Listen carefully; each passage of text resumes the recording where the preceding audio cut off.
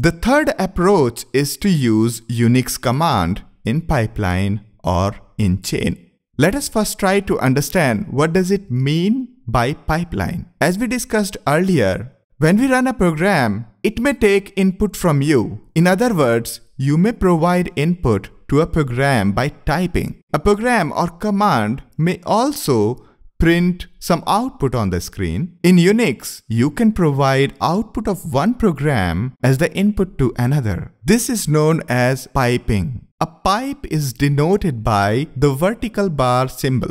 Command 1, vertical bar command 2 means the output of command 1 will become the input to command 2. Let us take an example. Echo is a Unix command that prints on the screen whatever argument is passed to it. For example, echo hi prints hi on the screen. WC is a command that prints the number of characters, words, and lines out of whatever you type on the standard input. Let me show you. Start WC command, type some text, say hi, then new line, and how are you? And then press Ctrl D to end the input. It would print number of lines, words, and characters, which are 2, 4, and 15 respectively. If we want to count the number of words or characters in the output of echo, we could use a command like echo hello, world, vertical bar, WC. Let us try to understand this pipeline of command for word counting in parts. The first command, cat myfile, prints the contents of the file, myfile. The second command in the chain is sed. Sed stands for streaming editor. It is used to replace a text with something else in the input. It is very similar to search and replace option of text editors. You can use regular expression with sed by providing an option -e.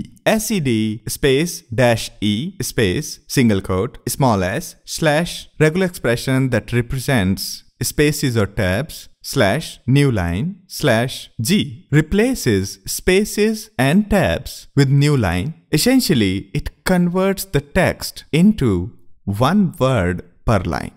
This one word per line text can be further sent to a command called sort, S-O-R-T, which can order lines in the input. The sort command takes various options.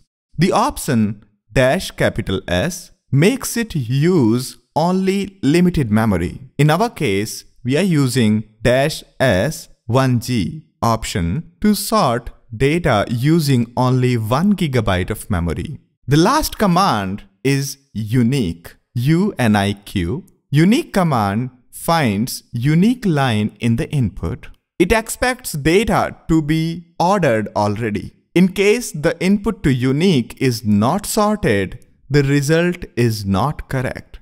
Unique command has -c option which prints the counts of each unique word. So, unique -c would print counts of each unique word in the sorted input. So, the entire pipeline consisting of cat, sed, sort, followed by unique prints the word count of unique words in the text file.